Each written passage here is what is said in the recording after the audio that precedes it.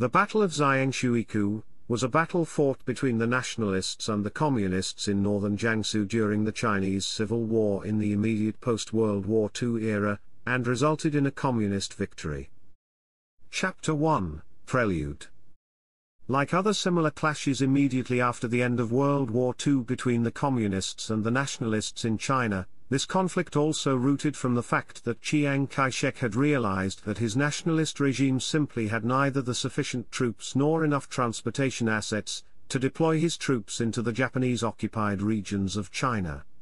Unwilling to allow the communists, who had already dominated most of the rural regions in China, to further expand their territories by accepting the Japanese surrender and thus control the Japanese-occupied regions, Chiang Kai-shek ordered the Japanese and their turncoat Chinese puppet regime not to surrender to the communists and keep their fighting capabilities to maintain order in the Japanese-occupied regions, fighting off the communists as necessary, until the final arrivals and completion of the deployment of the nationalist troops. As a result, most members of the Japanese puppet regimes and their military forces rejoined the nationalists. However, most of these former nationalists turned Japanese puppet regime forces were not from Chiang Kai-shek's own clique, but instead, they were mainly consisted of troops of warlords who were only nominally under the Chiang Kai-sheks before World War II, since they were nationalists in name only and mostly maintained their independent and semi-independent status. These warlords were only interested in keeping their own power and defected to the Japanese side when Japanese invaders offered to let them keep their power in exchange for their collaborations. After World War II, these forces of former Japanese puppet regimes once again returned to the nationalist camp for the same reason they defected to the Japanese invaders. Obviously, it was difficult for Chiang to immediately get rid of these warlords for good as soon as they surrendered to Chiang and rejoined the nationalists, because such a move would have alienated other factions within the nationalist ranks, and these former Japanese puppet regimes' warlords could still help the nationalists to gain more territories by holding on to what was under their control until Chiang completed the deployment of his own troops to take over. Chiang Kai-shek's objective was to simultaneously solve the warlord problem that had plagued China for so long and the problem of the extermination of communism together, which proved to be an extremely fatal mistake for him and his nationalist regime later on, as shown in this conflict. Chapter 2, Nationalist Strategy.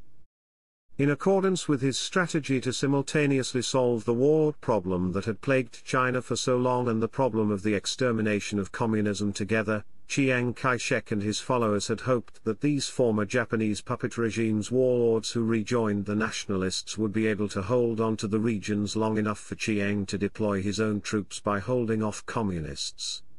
If the communists were victorious in such conflicts, however, the result would still benefit to Chiang and China because the power of these warlords would be reduced as their military forces were smashed by the communists, and the warlord problem plagued China for so long could thus be greatly reduced, while at the same time, communists would be weakened by the fights and Jiang's own troops would have easier time to take control. For the former nationalist, turned Japanese puppet regime forces, these warlords and their troops had no problem of following Chiang Kai-shek's orders, and they were eager to prove themselves. These warlords and their troops were well aware that due to the collaboration with the Japanese invaders during the Second Sino-Japanese War, they were well hated by the general population in China, including those nationalists who refused to surrender to the enemy and fought the enemy until the eventual victory. Therefore, in the impending demilitarization after World War II, they would certainly be disarmed and discharged, which would probably be the best outcome, and the power of these warlords would be reduced or even completely eliminated as a result. Chiang Kai-shek's ordering them not surrendering to the communists and fighting off the communists was a savior for them because by carrying out such orders, these warlords and their troops could legitimize themselves and thus retain their power by fighting the communists who were targeted as rebels by Chiang Kai-shek and his nationalist regime. Chapter 3, Communist Strategy. The communist strategy was much simpler than that of the nationalists because there was not any huge division within the communist rank like in that of the nationalists. The Communists had already earned considerable popular support by being the only Chinese force left in the region fighting the Japanese invaders and their puppet regime after the Nationalists withdrew, and after successfully establishing communist bases in the rural regions where better life was provided to the general populace in comparison to that of Japanese-occupied regions. The general Chinese populace agreed that the Communists were well deserved to represent the China to accept the invaders' surrender in the region and take over the regions occupied by the invaders. Chapter 4, Battle.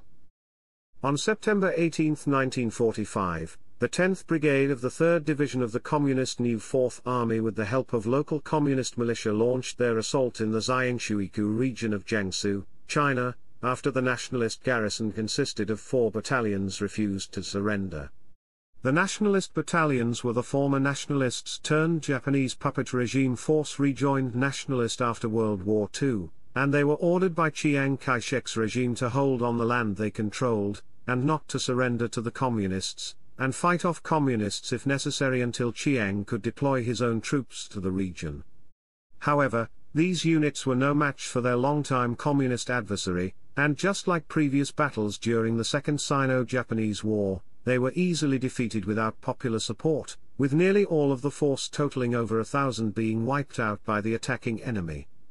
As the few remaining survivors fled, they left behind important cities and towns to the enemy, including Xiangshuikou, Chen Family's Port, Guanyun and Gannan. The communist victory ensured their total control of the region along the Guan River, and the important cash-generating salt production fields in northern Jiangsu. Chapter 5, Outcome. Like other similar clashes immediately after the end of World War II between the Communists and the Nationalists in China, this conflict also showed that Chiang Kai-shek's attempt to simultaneously solve the war problem that had plagued China for so long and the problem of the extermination of communism together proved to be a fatal mistake. Although the result of the campaign turned out exactly like Chiang Kai-shek and his subordinates had predicted, and consequently the power of the warlords in this region was indeed reduced as their military forces were smashed by the communists, so that the warlord problem plagued China for so long was thus reduced for this particular region, and Chiang Kai-shek's secondary objective was achieved here. Any positive gains obtained by the nationalists were negated by the politic fallout. The reason was that this success of achieving the secondary objective came at a huge cost in nationalists' loss of popular support in this region formerly dominated by the Japanese, because the local population had already blamed nationalists for losing the regions to the Japanese invaders, while reassigning these former Japanese puppet regime forces as the nationalist forces to fight the communists, the only Chinese force left in the regions. Only further alienated the local populace and strengthened the popular resentment to Chiang Kai-shek and his nationalist regime.